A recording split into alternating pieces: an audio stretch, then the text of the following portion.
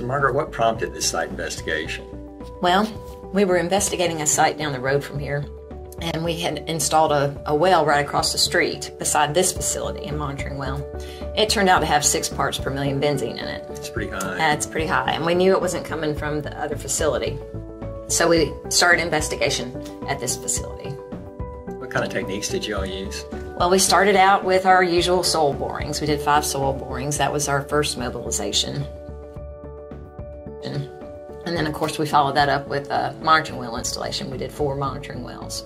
So that was 2. Makes sense. And then we went back out because we had dissolved contamination of cleaning levels as well as soil, too. Right. We went back out and we installed some more monitoring wells to see if we could delineate the plume. And while we were there with that, we went ahead and installed recovery wells because we knew we would have to put a corrective action system out there, dual phase. Right. So after we installed those wells, we went out and gauged the wells, and then all of a sudden, not do we just have dissolved contamination, now we have LNAPL. Yeah, okay. And we had as much as 4.5 feet in one of the wells. So we started running the system, and then we thought we'd try to delineate the plume one more time, and we went back out. This was the 5th time we'd gone out because we did have to replace another monitoring well. We put one more well in, and guess what showed up? More NAPL. More NAPL. So we still obviously have a problem out there, and we just really don't know where to go from here. Do you have any suggestions how we can investigate this in a better, more efficient way? Well, there's an advanced site characterization tool document that ITRC has put out recently. Why don't we take a look at that and see what that can do for us? Okay, well, let's see. I can just pull that up here. I think that there's a matrix that you can plug your site characteristics into, and then it will tell you what tools are most likely to be applicable to your site. That's right there. It looks like definitely laser-induced fluorescence would be very helpful out here, and then we can just pick one of those tools. What about this Ultraviolet Optical Screening Tool? Do you know anything about that? I think it uses fluorescence similar to LIF. The LIF tool is deployed in the field using direct push methods. This can be with CPT or percussion, for example geoprobe type rigs. The tool is attached to the end of the drilling rods and pushed directly into the ground rather than rotated. While not common, LIF and other advanced site characterization tools can also be used in softer bedrock. And for hard bedrock, it is possible to use them in pre-drilled holes that are backfilled with loose material such as organoclay granules. This is a close-up of the detector instruments and the driller holding the LIF tool during setup.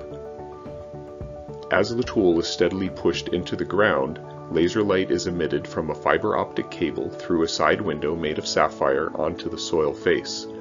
This light causes any non-aqueous phase liquid, or NAPL, that contains polyaromatic hydrocarbons to fluoresce, and this fluorescence is captured by another fiber optic cable behind the window and transmitted to a detector. Shown here is a very low background response to LIF due to fluorescent material unrelated to site contamination. You can just barely see the colored peaks at the bottom of the white area. Here the drilling crew is adding a rod to continue drilling deeper. At this depth, NAPL is present, and the detector shows a strong response in real time that is separated in a color spectrum on 4 wavelength channels, the ratios of which help identify the type of NAPL. On the left is the LIF log, showing the average color for the detected NAPL. At this depth, a second NAPL plume is detected with a strong signal. You can see that the separated waveforms on the right are different, and the LIF log to the left shows a different average color, indicating that this is a different type of NAPL. Here is a moderate LIF response to a mineral layer that fluoresces, which must be distinguished from NAPL detections using site knowledge including boring logs, sample results, and analysis of the LIF data. The detector analyzes the fluorescence and determines its intensity, decay rate, and color. This information tells us approximately how much NAPL is present and what its possible composition is. For example, fresh gasoline colors are more blue, while heavier hydrocarbons fluoresce more green to red. The amount of fluorescence depends not only on how much NAPL is present and the type of NAPL, but also on the lithology, or the type of soil, and its porosity. Other natural and anthropogenic materials also fluoresce, so it is important to observe and log the soil carefully and thoroughly so you can distinguish between NAPL and other materials in the ground. Man, you should have been out there. It was so cool. Look, let me just show you. Look at some of these logs. That's what we were seeing real time. They had a trunk line running from the downhole tool up to the truck, to the machines in the truck, and then you could see these come out just in real time. And we had a plan before we went out there to do a specific grid, but once we started poking holes, that kind of flew out the window, because then we could really see exactly where things were, what depth, and we were able to move around where we needed to. So you were using the information as you got it Yes. to determine where you would go next. It was fantastic. And so then, as you can see, right here where this red, all that is, that was the higher intensity stuff. And as we just kept poking holes, we just kept finding LNAPL all over the place. I think we only had one hole that we did that didn't show anything.